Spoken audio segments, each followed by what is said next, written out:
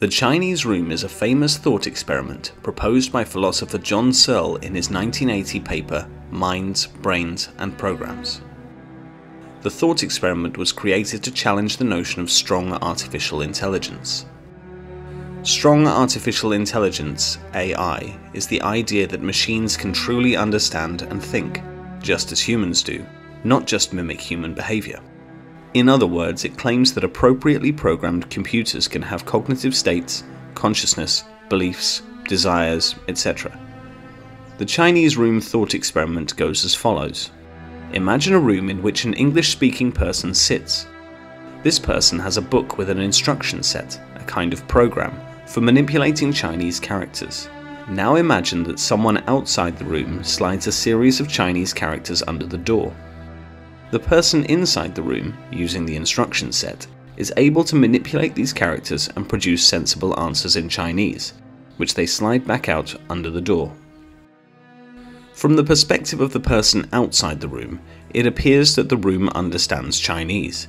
They ask a question in Chinese and they receive a correct answer in Chinese. However, the person inside the room doesn't understand Chinese at all.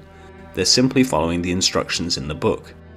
They have no understanding of the input, the Chinese question, or the output, the Chinese response. They are in effect a human computer running a program for understanding Chinese without themselves understanding Chinese.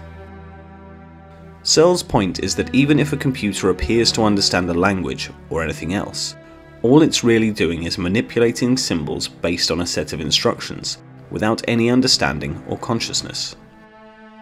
Just like the person inside the room, the computer doesn't truly understand the information it's processing.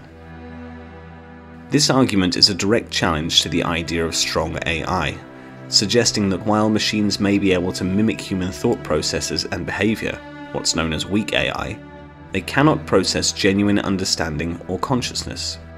Therefore, according to Searle, machines don't really think, at least not in the way humans do. This thought experiment has been influential and highly controversial, sparking debates about the nature of consciousness, mind, artificial intelligence, and much more. It has been subject to numerous criticisms and counterarguments, leading to an extensive and ongoing philosophical discourse.